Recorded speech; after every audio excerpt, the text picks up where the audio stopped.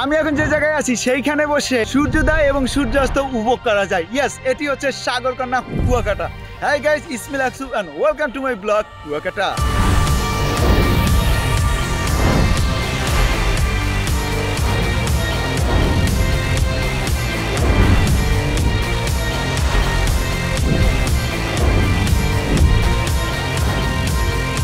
এই ভিডিওটি সম্পূর্ণ না টেনে দেখবেন, কারণ এই ভিডিওর প্রত্যেকটা অংশ আপনার জন্য খুবই ইম্পর্টেন্ট যদি আপনি কুয়াকাটা বেড়াতে আসেন। কারণ এই ভিডিওতে আমি দেখাবো কুয়াকাটা কিভাবে আসবেন, কোথায় থাকবেন, কোথায় খাবেন, কি কি সৌন্দর্য উপভোগ করবেন। এক কথায় বলতে গেলে কমপ্লিট একটি ভ্রমণ গাইডলাইন দেওয়ার চেষ্টা করব।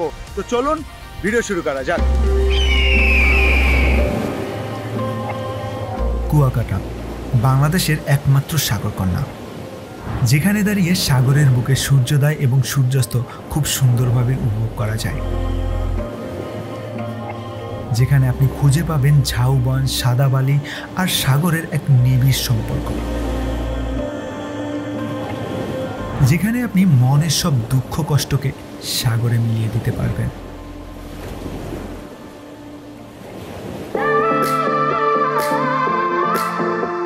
শুরুতেই বলি, আপনি সাগরকন্যা কুয়াকাটাতে কিভাবে আসবেন। ঢাকা থেকে লঞ্চে করে চলে আসবেন বরিশালে। বরিশাল লঞ্চঘাট থেকে রূপাতলী বাস স্ট্যান্ড কিংবা নতুল্লাবাদ বাস স্ট্যান্ডে চলে যাবেন। সেখান থেকে কুয়াকাটাগামী বিআরটিসি এসি বা নন এসি বাস পেয়ে যাবেন, কিংবা লোকাল বাসও আপনি পেয়ে যাবেন। কুয়াকাটা দুইজন 440 টাকা। এখন বলো ইমরান, আমরা কোথায় যাচ্ছি? কুয়াকাটা।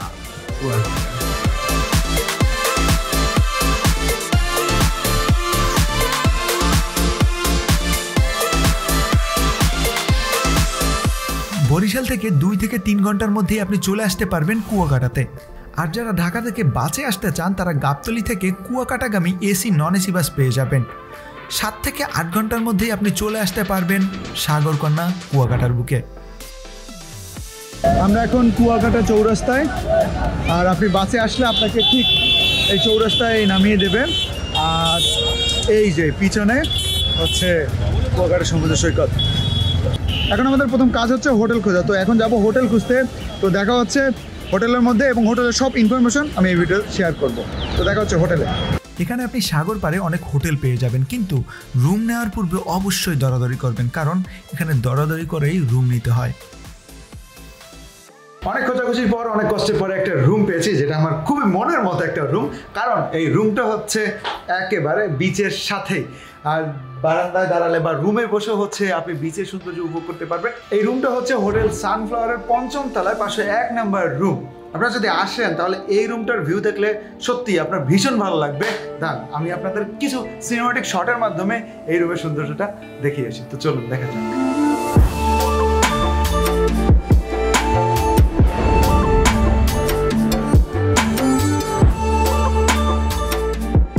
আমি অনেক কষ্টে 501 নম্বর রুমটা পেয়েছি। অ্যান্ড এই রুমটা পেতে আমার সাহায্য করেছে এই হচ্ছে মোকলেশ ভাই। ভাই, কোন রুমের ভাড়া কত এবং হচ্ছে কি কি সার্ভিস আপনারা দিয়ে থাকেন? এখানে হয়েছে যে যেগুলো সিবিইউ রুম, ওগুলো আমার সিজনলি, যেমন মনে করেন শীতের যে 6 মাস সিজন থাকে, ওই 6 মাসে আপনার আমাদের রুমগুলো হচ্ছে 4000, 4500 ভাড়া। এগুলোর জন্য আপনার সিজনলি বাদে আসেন তখন এগুলো 50% ডিসকাউন্ট হয়ে যায়, যেমন 2000, 1800 এরকমের ডিসকাউন্ট হয়ে যায়। সিঙ্গেল রুম ধরেন আপনার এসি রুম 2500 আর নন এসি 2000। এগুলো আপনার দেখা গেছে যে সিজন বাদ এগুলো 1000 আর নন এসি 1500 এরকম বাড়া হয়ে যায়।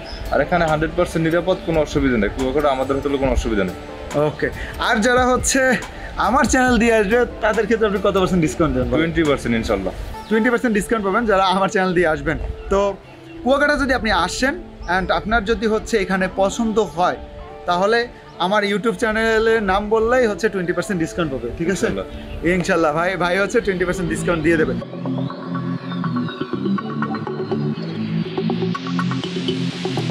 বর্তমানে আমি এখন আছি কুয়াকাটার মেইন বিচে। অ্যাকচুয়ালি যারা কুয়াকাটায় আসবেন তারা কিন্তু এই বিচটাই হচ্ছে অবস্থান করবেন। এই বিচে অন্যান্য বিচের মতো অনেক রাইড রয়েছে, যেমন হচ্ছে ঘোড়ার রাইড, ওয়াটার বাইক, এখানকার বাইক, তারপর হচ্ছে বিভিন্ন ধরনের দোকান রয়েছে যেখানে আপনি আইসক্রিম পাবেন, আচার পাবেন। আর এখানে গোসল করার জন্য আপনি বিভিন্ন টায়ার পেয়ে যাবেন সেফলি গোসল করার জন্য। আর এই বিচটাকে সুন্দরভাবে উপভোগ করার জন্য আপনি এখানে বিচ বেড পেয়ে যাবেন, যেখানে বসে শুয়ে আপনি খুব সুন্দরভাবে এই সমুদ্রটাকে উপভোগ করবেন। দক্ষিণাঞ্চলে যারা আসেন তাদের জন্য কিন্তু সাগরকে উপভোগ করার জন্য এই একটি মাত্র জায়গা আছে, সেটা হচ্ছে কুয়াকাটা। এই কুয়াকাটা অবশ্যই আসবেন, এনজয় করুন কুয়াকাটাকে। আর কুয়াকাটা এনজয় করতে হলে কুয়াকাটার অনেক প্লেস আছে, সেখানে যেতে হবে। আর সেখানে যেতে হলে আপনার বাইক ভাড়া করতে হবে। সো এখন আমাদের কাজ হচ্ছে বাইক ভাড়া করা। তার আগে আমরা পাখির চোখে কুয়াকাটা মেইন বিচের কিছু দৃশ্য দেখে আসি, চলুন।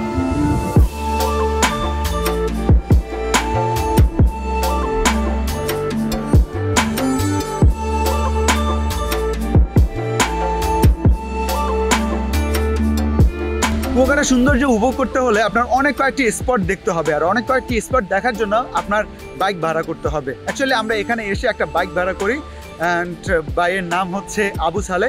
উনি আমাদের সমস্ত স্পটগুলো খুব সুন্দরভাবে ঘুরিয়ে দেখিয়েছে, অ্যান্ড আমি ওনার হচ্ছে ফোন নাম্বার আমার ডিসক্রিপশনে দিয়ে দেবো, আপনারা চাইলে ওনার সাথে যোগাযোগ করতে পারেন। অ্যান্ড আশা করি উনি খুব ভালো একটা সার্ভিস আপনাকে দিবে, কারণ এই কুয়াকাটা আপনি যদি দেখতে চান অবশ্যই আপনাকে বাইক ভাড়া করতে হবে। আর সেটা যদি হয় কোনো পরিচিত একজন পার্সন, আমার নাম যদি এসে বলেন, অবশ্যই আপনাকে সমস্ত জায়গা খুব সুন্দরভাবে সময় নিয়ে ঘুরিয়ে দেখাবে। বিচ দেখা শেষ করে চলে আসলাম কুয়াকাটার কুয়া এবং বৌদ্ধ বিহার দেখতে, যেটা 0 পয়েন্ট থেকে মাত্র 2 মিনিটের হাঁটার পথ।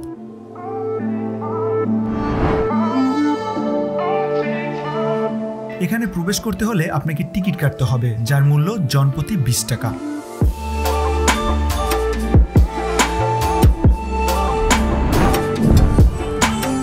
আমি এখন আছি কুয়াকাটার কুয়োর পাশে। 1784 সালে যখন রাখাইনরা এই অঞ্চলে আসে, তখন তারা মিষ্টি পানির সোর্সের জন্য বা মিষ্টি পানির জন্য, খাবার পানীয়ের জন্য এইভাবে বিভিন্ন কুয়া খনন করে। অ্যাকচুয়ালি এই কুয়ো থেকেই এই অঞ্চলের নামকরণ করা হয় কিন্তু কুয়াকাটা। এখানে আসলে কিন্তু আপনি এই 20 টাকার মাধ্যমে বৌদ্ধ মন্দির এবং এই যে কুয়াকাটার কুয়ো, এটা কিন্তু দেখতে পাবেন। বৌদ্ধ বিহারে প্রবেশের মুখে দাঁড়ানো দুটি মূর্তি রয়েছে। এগুলো হচ্ছে চুনদ্রী দেবীর মূর্তি। রাখাইনদের ধর্মীয় বিশ্বাসে চুনদ্রী দেবী হচ্ছে মন্দিরের রক্ষাকর্তা।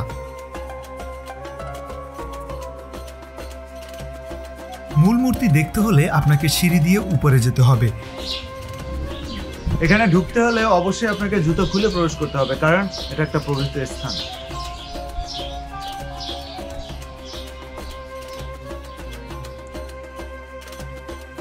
এখানে মূর্তিটি তৈরি করার জন্য 9টি ধাতু ব্যবহার করা হয়েছে। এটি গায়ের রং স্বর্ণের, তাই এর নাম অনেকেই স্বর্ণ মন্দিরও বলে থাকে। মূর্তির উচ্চতা প্রায় 6 ফুট এবং ওজন প্রায় 35 মণ। এর পাশেই আপনি দেখতে পারবেন একটি নকশা করা ঘণ্টা। মন্দির দেখা শেষ করে তার পাশেই চোখে পড়বে 200 বছরের পুরনো জাহাজের।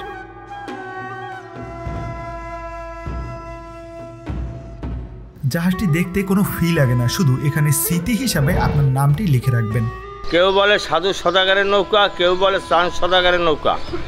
এটা লম্বা হলো 72 ফুট, চওড়া হলো 24 ফুট, হাইট হলো 10 ফুট 6 ইঞ্চি, ওয়েট হলো 90 টন।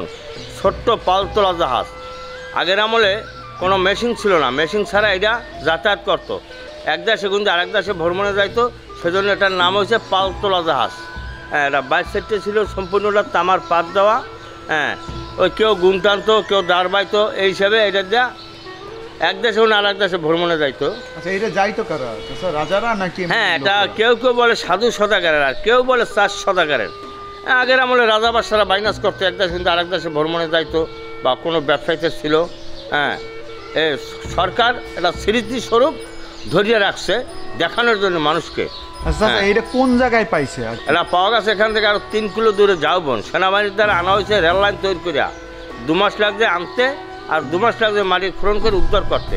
এটা আনতে প্রায় 1.5 কোটি টাকা খরচ হয়েছে সরকারিভাবে।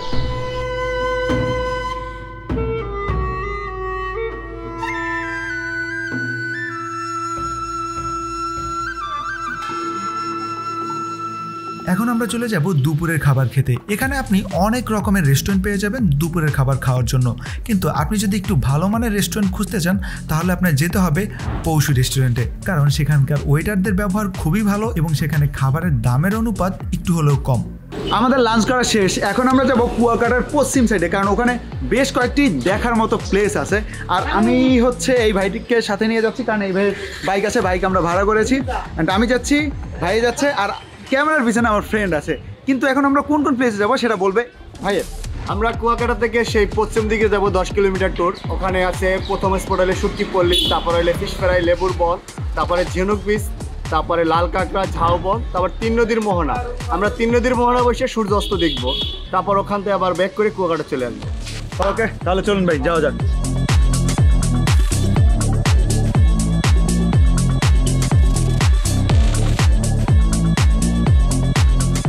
আমরা এখন 5টি জায়গা দেখতে যাচ্ছি। যেতে যেতে প্রতিটি জায়গার সৌন্দর্য আপনাদের সাথে শেয়ার করব।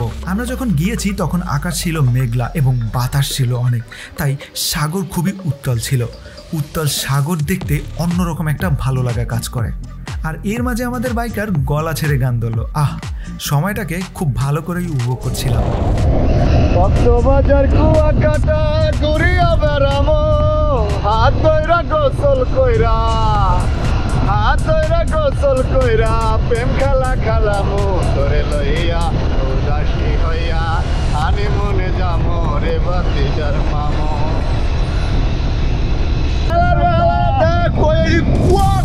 কুয়াকাটা সূর্যাস্ত সূর্যোদয় এক লাগে দেখু, পারবি আলাদা জীবনে পালাই দেখা রে, আরা জীবনে বীরের হোগাই খাবি আর গ্রামট খেলবি, তোকে দিয়ে এই কুয়াকাটা দেখা হইবে আমার পালাই দেখাই। দেখতে দেখতে আমরা চলে আসলাম শুটকি পল্লীতে।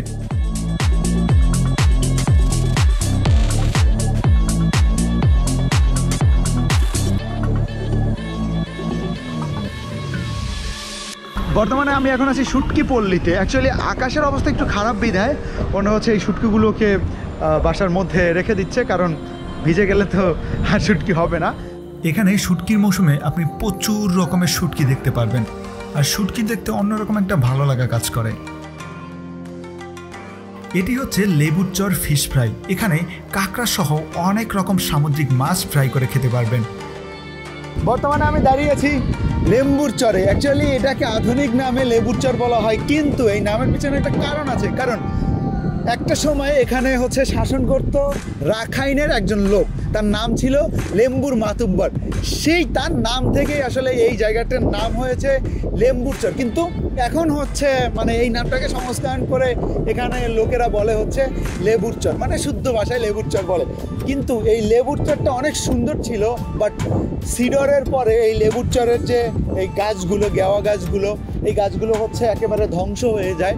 মানে হচ্ছে প্রকৃতিকে রক্ষায় এই গাছগুলো চরম লেভেলের ভূমিকা পালন করছে সিডরের সময়। অ্যান্ড এটা আরও অনেক সুন্দর ছিল, আরও অনেক সুন্দর ছিল। তারপর আমার পিছনে যে ফুল দেখতে পাচ্ছেন, এই ফুল গাছের নাম হচ্ছে শালুয়া গাছ। বাট এর ফুলের সৌন্দর্যটা আসলেই খুবই সুন্দর, কারণ ফুলগুলো বড় বড় হয় এবং দেখতে খুবই সুন্দর। আপনারা আসলে অবশ্যই এই লেবুর চরে আসবেন বা লেম্বুর চরে আসবেন। জায়গাটা দেখলে আপনার মন প্রাণ দুটোই ভরে যাবে। আর একটু জোয়ারের সময় আসবেন তাহলে তো কোনো কথাই নেই। সাগরের গর্জনের সাথে সাথে এইরকম একটা পরিবেশ পেলে সত্যি কথা আপনার সহ আপনার হচ্ছে সাথে যে আসবে তারও মন ভালো হয়ে যাবে। তাই অবশ্যই অবশ্যই কুয়াকাটা যদি আসেন অবশ্যই এই লেম্বুর চরে বা লেবুর চরে অবশ্যই আসবেন। তো চলুন লেবুর চরের বা লেম্বুর চরের কিছু সিনেমাটিক ভিউজ দেখে আসি।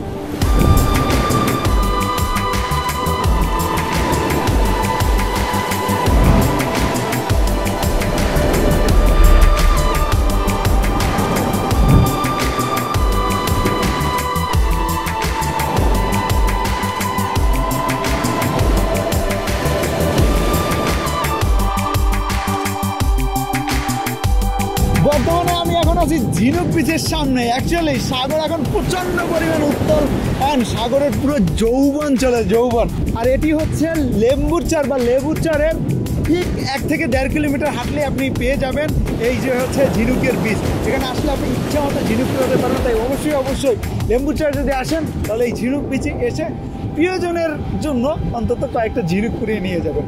আমরা যখন গিয়েছি তখন জোয়ার ছিল, তাই ঝিনুক তেমন একটা দেখা যায়নি। কিন্তু আপনি যদি ভাটার সময় আসেন তাহলে ইচ্ছা মতো নিজ হাতে এখানে ঝিনুক কুড়াতে পারবেন।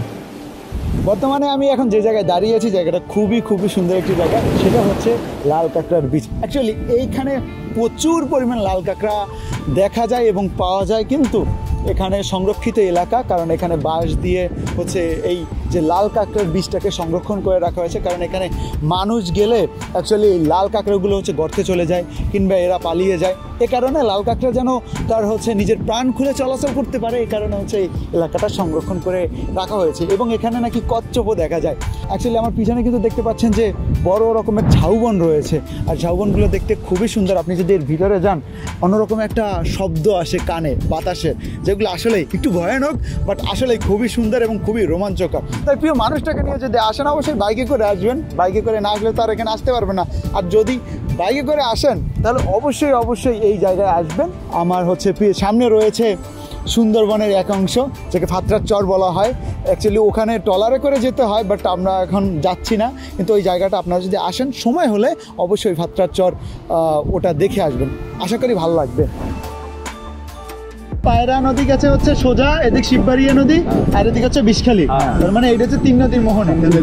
ও আচ্ছা, আর এই পাশে সুন্দরবন। একটা সুন্দর গোপন জায়গায় নিয়ে যাচ্ছি যেখানে তেমন কেউ একটা যায় না, সেটা হচ্ছে এর অপোজিটে একটা লেক। দাঁড়ান আপনাদের পাখির চোখে এর সৌন্দর্যটা দেখায়।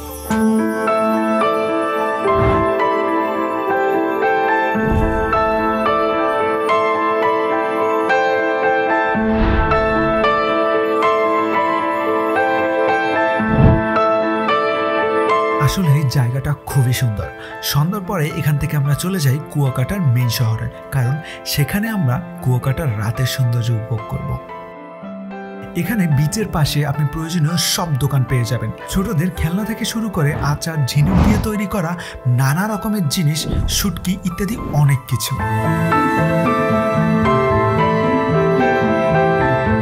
যদি একটু ভালো করে কাপড়, গহনার আচার কিনতে চান তাহলে আপনাকে যেতে হবে রাখাইন মহিলা মার্কেটে, যেটা এখন রাখাইন মার্কেট নামে পরিচিত। আপনি যদি শুটকি কিনতে চান তাহলে আপনার যেতে হবে শুটকি মার্কেটে।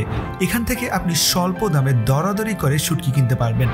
সব রকমের শুটকি এখানে পাওয়া যায়, আর চাইলে এখান থেকে সুন্দরবন কুরিয়ার সার্ভিসও করেও আপনি শুটকি বাসায় নিয়ে যেতে পারবেন।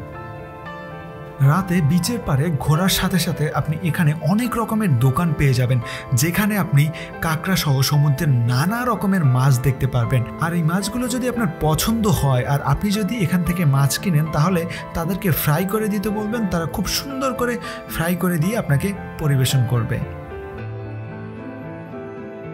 রাতে বিচের পাড়ে ঘোরাঘুরি করে খুব তাড়াতাড়ি ডিনার সেরে আপনি ঘুমিয়ে পড়বেন, কারণ আপনাকে কিন্তু খুব সকালে উঠতে হবে, কারণ সকালে উঠে আপনাকে সূর্যোদয় দেখতে হবে। Good morning Kuakata. এখন পর্যন্ত সূর্য ওঠেনি, আমরা যাচ্ছি হচ্ছে সূর্যোদয় দেখতে। তো আমরা ওখান থেকে অনেক কয়েকটা প্লেসে যাব। তো ভাই একটু বলেন যে আমরা ওখান থেকে কোন কোন প্লেস যাব? আমরা এখন যাচ্ছি গঙ্গামতি চর, সানরাইজ পয়েন্ট, ওখানে বসে সূর্যোদয় দেখবো। তারপরে যাব লাল কাঁকড়ার দ্বীপ, বৌদ্ধ মন্দির, রাখাইন পল্লী।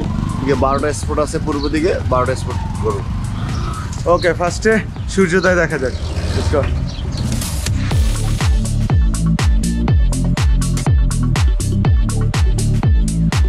আমরা এখন খুব দ্রুতই চলে যাই কাউয়ার চরে সূর্যোদয় দেখতে, কারণ সূর্য আমাদের জন্য ওয়েট করতেছে। যেতে যেতে আপনি অনেক সৌন্দর্য উপভোগ করতে পারবেন, সাথে সাথে সকালবেলার যে ফিল, সকালবেলার যে বাতাস বা সকালবেলার যে ওয়েদার, সেটাকে আপনি খুব সুন্দরভাবে উপভোগ করতে পারবেন। আপনি যদি শীতকালে আসেন তাহলে আপনি গঙ্গামতির চরে বসে সূর্যোদয় দেখতে পারবেন, কিন্তু আপনি যদি গ্রীষ্মকালে আসেন বা সিজনের একেবারে শেষ দিকে আসেন তাহলে আপনার কিন্তু যেতে হবে একেবারে কাউয়ার চরে, কারণ গ্রীষ্মকালে সেখান থেকে সূর্যোদয় খুব ভালো করে উপভোগ করা যায়। আকাশ অনেক মেঘলা ছিল, তাই খালি চোখে দেখা গেলেও ক্যামেরাতে তেমনটা স্পষ্ট সূর্যোদয় দেখা যায়নি।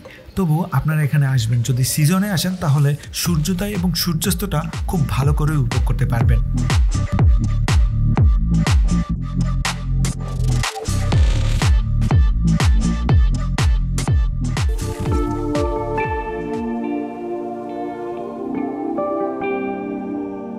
এখানে আসলে আপনি একটা জায়গা পেয়ে যাবেন, যে জায়গায় বসে অনেক মুভি, অনেক নাটকের শুটিং করা হয়েছিল।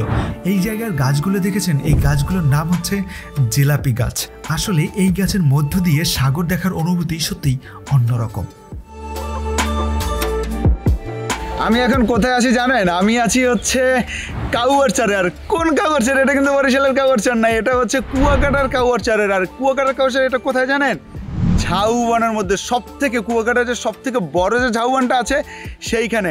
আপনি যদি সূর্যোদয়টা দেখতে আসেন তার থেকে একটু পূর্ব দিকে আসবেন, পূর্ব দিকে আসলে এই যে বড় ঝাউবন এটা আপনি দেখতে পারবেন। তাই অবশ্যই যদি সূর্যোদয় দেখতে আসেন এই এত বড় একটা ঝাউবন এটা দেখবেনই, কারণ এই ঝাউবনের আসলে সৌন্দর্যটাই অন্য রকমের। আর হচ্ছে এর ভিতরে যদি আপনি আসেন আপনার একটা অন্যরকম ভালো লাগা কাজ করবে, অন্যরকম একটা মায়া কাজ করবে, ভালোবাসা কাজ করবে। আপনারা যারা ঝাউবন না দেখছেন তারা কিন্তু এই অনুভূতিতে কখনোই বুঝতে পারবেন না। তাই অবশ্যই ঝাউবনের আসল সৌন্দর্য দেখতে হলে কুয়াকাটা আসতে হবে। আর কুয়াকাটার এই যে এত বড় ঝাউবন, এই ঝাউবনে আসতে হবে, একটা সৌন্দর্য উপভোগ করতে হবে।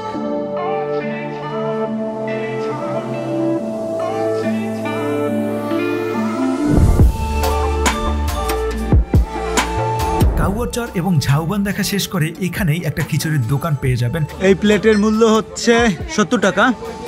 আপনারা যদি আসেন তাহলে খিচুড়ি যদি খান তাহলে এভাবে খিচুড়ি পেয়ে যাবেন, আর সাথে একটা ইলিশ মাছ ভাজা। সেখান থেকে ইলিশ খিচুড়ি খেয়ে চলে যাবেন মিষ্টিপাড়া বৌদ্ধ মন্দির এবং রাখাইনপল্লী দেখতে।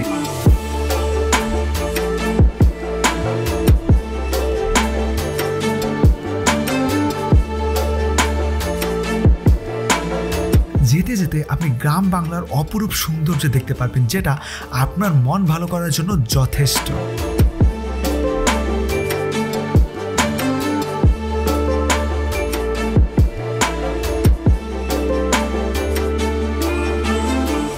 এখন আমরা আছি মিষ্টিপাড়া বৌদ্ধ মন্দিরের সামনে। অ্যাকচুয়ালি এই বৌদ্ধ মন্দিরের ভিতরে আরেকটি জায়গা রয়েছে, সেটা হচ্ছে মিষ্টি পানির কূপ। এই দুটো জিনিসই আমরা দেখবো এবং আপনাকে দেখাবো। আর সেটা দেখতে হলে এখানে এসে আপনাকে 20 টাকা দিয়ে একটা টিকিট কাটতে হবে। আমরা যেহেতু 3 জন আছি আমরা 3টা টিকিট নেব এবং 3টা টিকিট নিয়ে এটার মধ্যে ঢুকে পড়বো। তো চলুন দেখা যাক।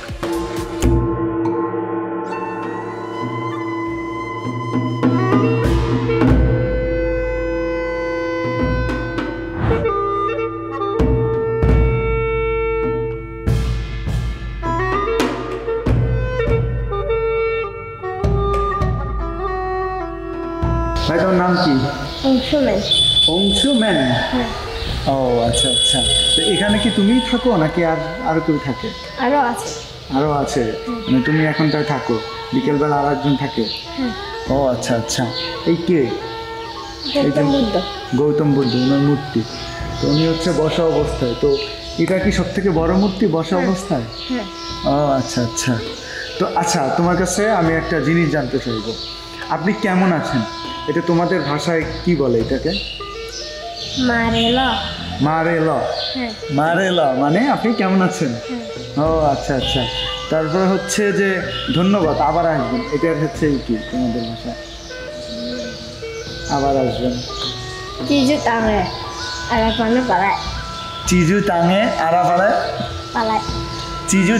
আরা ফালে। হ্যাঁ, এটা শিখে গেছি। ঠিক আছে ভাইয়া, যাও তুমি তোমার কাজ করো। আর এখানে আসলে কিন্তু ওকে পাবেন, আর ওকে না পেলে ওর মতো অনেককে পেয়ে যাবেন যাদের কাছ থেকে আপনারা এত সুন্দর ভাষা শিখতে পারবেন। থ্যাংক ইউ ভাইয়া।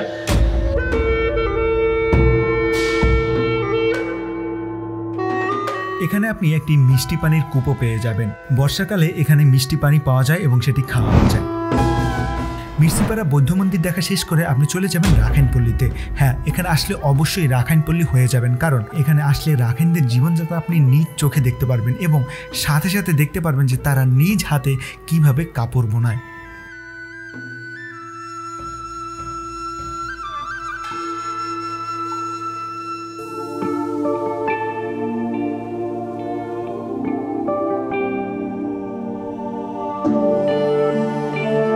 মিষ্টিপাড়া বৌদ্ধ মন্দির এবং রাখাইনপল্লী দেখে এখন আমরা চলে যাব কুয়াকাটার মেইন শহরে। কুয়াকাটা আসার পথে সূর্যমুখী ফুল দেখলাম। আসলে কুয়াকাটা এসে সূর্যমুখী ফুল দেখবো সেটি ভাবতেও পারিনি। কুয়াকাটা আসলেই অনেক সুন্দর। আপনি যদি খুব ভালো করে দেখতে পারেন আপনার কাছে ভীষণ ভালো লাগবে। আজকের মতো এ পর্যন্তই। দেখা হবে খুব শীঘ্রই নতুন ভিডিওতে। সেই পর্যন্ত ভালো থাকবেন, সুস্থ থাকবেন। আল্লাহ হাফেজ।